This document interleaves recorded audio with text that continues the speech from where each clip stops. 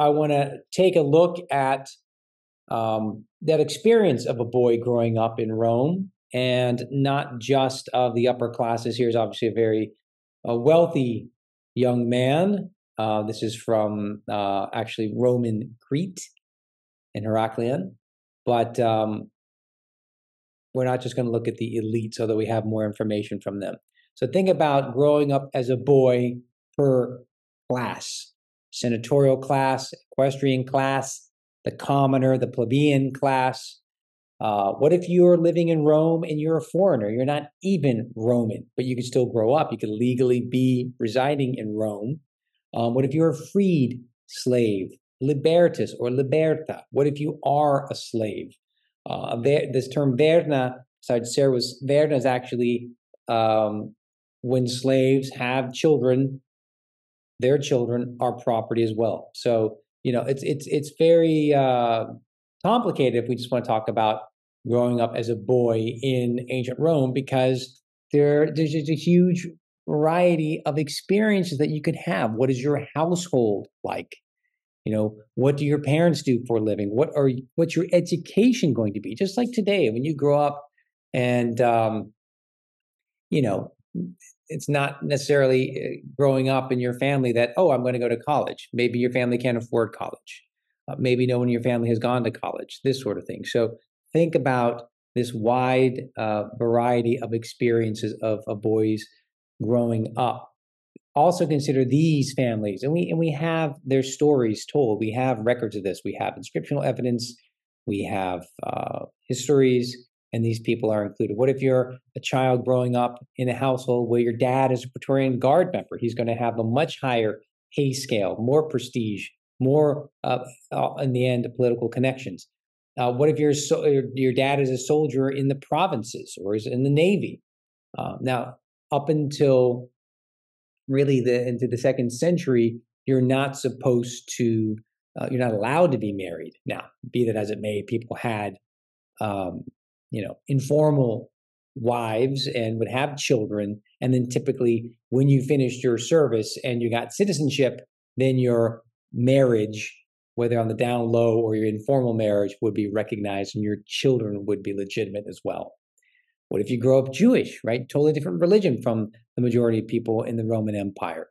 So there's different experiences, different childhood that we have that we can imagine throughout the far reaches of the empire. Think about entertainers. Again, a lot of these people are not even citizens. The actor, the singer, the gladiator, a slave, charioteer, and so forth. But again, they can have relationships. They can have children. And again, ultimately, if they do become freed, then those other family members are given legitimacy.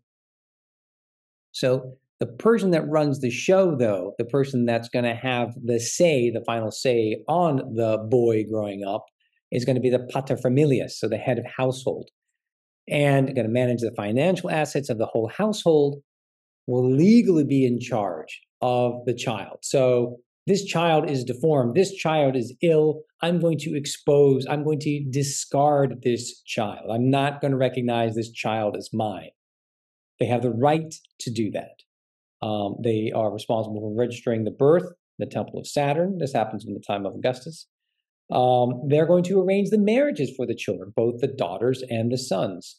If they don't have children, they're going to adopt. And that's a whole other procedure as well. Who are you adopting? Well, you tend to adopt someone who's a relative. So again, all these different issues open up just very complicated stories. There's legalities, there's legislation involved. So anyways, coming just to it very briefly, the father has the right to recognize the son as his own after 9 days. So before then, is the child going to live? Think about infant mortality rates. In the beginning is very critical. Same thing is going to go for the girls, typically a little bit less, 8 days versus 9 days. And then you're going to name that child, and that child is now officially recognized as yours. Here's an example that I put up on a video on that newly opened necropolis to the Vatican. Here's this little boy, Netronius Venistus. Tiberius Venustus, and look at that. He lived 4 years, 4 months, and 10 days. Conquestor. And we'll come back to that in just a moment. Okay, so if you are recognized, if you are living beyond the 9 days, what's going to happen to you? Well, number one is, kids can get in a lot of trouble. But if you're not yet at puberty, about 14 years old or so, if you do something really naughty, capital offense or theft or whatnot, arson, well, you are exempt from capital punishment. So that's actually good to know. Just like we have in our laws today, when some heinous crime is perpetrated by some youngster, and then is the state going to try that person as an adult or not? But here, the Roman law, by and large, you're exempting those young kids. Okay, so what about the child growing up? Where are they going? So we want to think about them in that generic kind of house. Where are they going to be? So in some places like the atrium, it's for the master, the dominus, his clients, the clients, the friends, the amicus can go into more places, more leisure places, and the kids are throughout the house then playing in their own cubiculum, okay, but also in the peristyle court and so forth. Maybe they're running off to the cucina, the kitchen, and getting something to eat. They're going to be minded by various slaves. Of course, the mother has her role managing the household, as the father does the more public activities, meeting with clients, or himself being a client and going to his dominus and his maybe master or former master if he's a freed slave. So when I think about the children within these spaces. School. Okay, so the first thing is, if you have a child, you don't necessarily want to, the mother doesn't necessarily want to nurse that child, so you have a wet nurse, and that wet nurse is then part of the familia, the extended family of the ancient Romans. And also you have this figure, the pedagogue, who oftentimes is Greek, sometimes a slave, sometimes a freed person, that is going to be accompanying this little youngster throughout his day, babysitting, to taking a walk, to escorting him to school, if they're not getting school at home, taking him to the baths, going to the theater. So this pedagogue is, again, a member of that family who then remains a member of the family well after the child has grown up and become a man. Where you're learning traditionally in the Republican times, you were taught by your parents, you're taught by your dad in particular, and you learned at home. And of course, another situation with the passing of time is public schools, or you don't have that opportunity at home, then you're going to go to a particular, teachers get reputations and so forth, and you send your kids there to a public space that's rented out, like in the portico of one of the forum spaces. So you read and write and learn math right at home, and then you are going to be put in with the grammaticus, and you're going to learn a lot of different things. Hopefully for you, your parents can afford it, and they have that background themselves. You want to learn Latin and Greek. Okay, so that's the way you become that educated member of society, Latin and Greek, not just Latin. And then if you're going all the way through to have a public career, right? You're not working in a shop, you're not a carpenter, you're not a cobbler, then you want to learn the art of public speaking. And if anything, you go even further and you're working with and learning from different teachers, philosophers throughout the Mediterranean, then you're going to basically doing a study abroad. So a famous place to go in the time of Cicero was Athens, among other places. The athletics are big: running, wrestling, swimming, and then again, think of economic limitations, but if you don't have them, you're going to learn horseback riding as well, swim in the Tiber, and then eventually you'll have the big bath complexes where you can learn to swim. But wrestling, running, these are kind of the basics. And as you grow up and as you become more independent, you're going to be socializing within the house, on the street, in the porticos, in the gymnasiums, the bath complexes, and ultimately, as a young adult male, you're going to be in the forum, right? That's not a place, by and large, for women. It's for the male citizens. So here's the kicker. You're going to become a man. And when you're becoming a man, around 15 or 16 years old. Again, people could get betrothed and married even as early as 14. That's a little less usual. You have a protective amulet that you're given after you reach that 9-day period. You're now recognized as a member of the family. You wear it around your neck. It's a good luck charm. It's a protective amulet. It can be gold. It can be leather. It can even be made of cloth. And when you're going to give it up, that you don't need that protection anymore, you dedicate it to the household shrine in your home, and you're replacing your little boy toga with the man toga, pure white toga virilis. And now, as a sign of that, you go with your family to the forum, you're announced as a citizen, and you're officially enrolled in the family tribe, which means you can vote. And it's a sacrifice at the temple of Jupiter Optimus Maximus. This is what you do in Rome. Otherwise, you're doing it at any Capitolium temple and in a given city. And then you have a banquet at home where you're going to get drunk. Because usually the day that you choose to celebrate is March 17th. There are other dates, but this is the standard one. And the Liberalia is dedicated to Liber, and Liber is Bacchus. So drinking. You're now a man. We're going to get you drunk. Okay, now in the military, it's like this. You would serve in the military because you're a Roman citizen, and as a Roman citizen, you have the right to vote because you have a plot of land. When the property requirement is no longer there, by about 100 BC in the Marius reforms, then you have two things that are going to happen. You're either in the upper classes and you're going in as a kind of, well, basically like an upper class officer. You're automatically, like you went to ROTC or something. You just got out of West Point. You don't know anything, but because you went to West Point, they're going to put you in some position of decision making. So they have this kind of political military positions. Tribunus labiclavis, tribunus angusticlavis, just means wide and narrow stripe on your tunic. But most people aren't from the upper classes, so you enlist, you do 25 years of service, and when you're done, now your common law wife, as it were, right now is now going to be officially recognized as your wife, and the kids that you've fathered, right, they're now recognized as citizens as well. That happens after you retire, after 25 years of service. Think about the U.S. right now. You sign up for the military, you sign up for 3 years, you want to re-enlist, sign up for another 3 years, or what have you. Instead, for the Romans, when you sign up, you're signing up for 25 years. That's a commitment, and you can't get out of it. You can't change your mind. You can't say, nah, I actually want to go to college now. Can't do it. 25 years of service. But it is, for many people, afterwards, a path to citizenship if they're not already a citizen.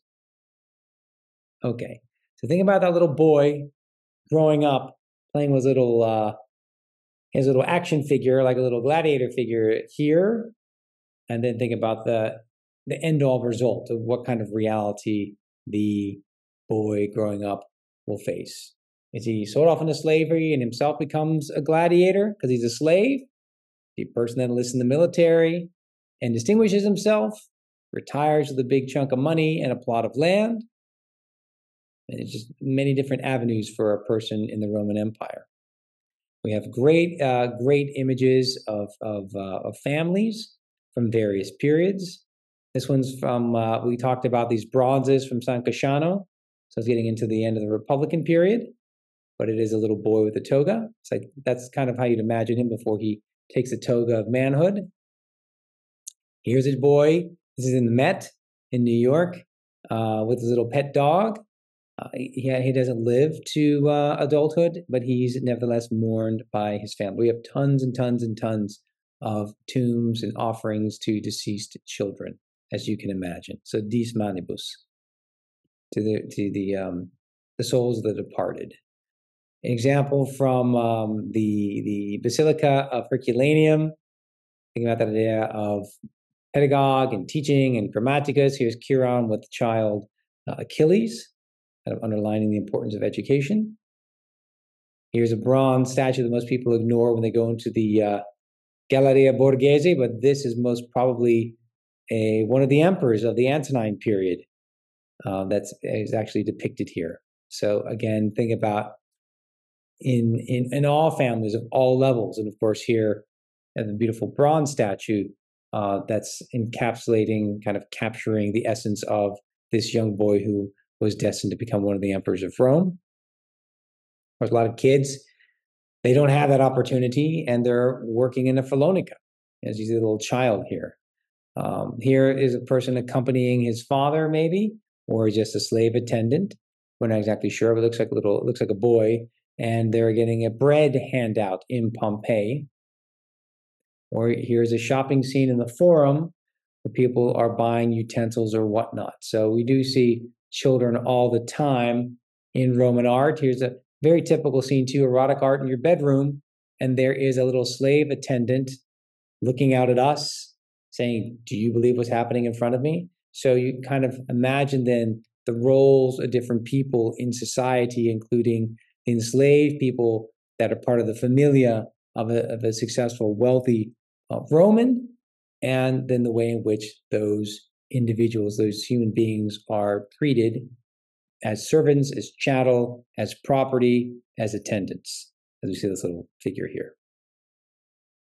This one here, it's quite nice. It's from Stabiae. We just looked at this in our Vesuvian Cities course, and I was talking about this one with Fred Kleiner, who's a very prominent, now retired archaeologist and art historian from Boston University, and he says, I think we were talking about this thing. This is like the quintessential mama's boy image here, something like that. What's the story here? We don't know.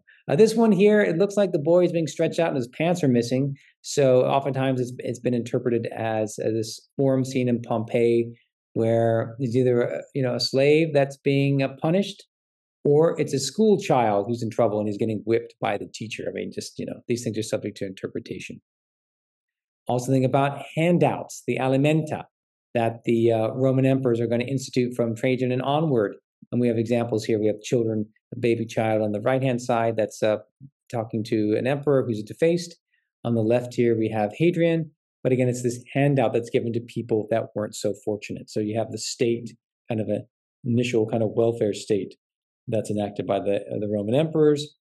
Here are late antique father and son. So again, we're thinking about, I'm going to do just what dad does. And in this case here, they're holding napkins. They're about to drop the napkin and start the Circus Maximus chariot races. So a lot of great examples of boys growing up here as servants in the house of the Vedii. Here is obviously from a very prominent family in Roman Crete. And this figure here in that archaeological site, the newly opened necropolis there of the Vatican that we were talking about. So just 4 years old, 4 months and 10 days.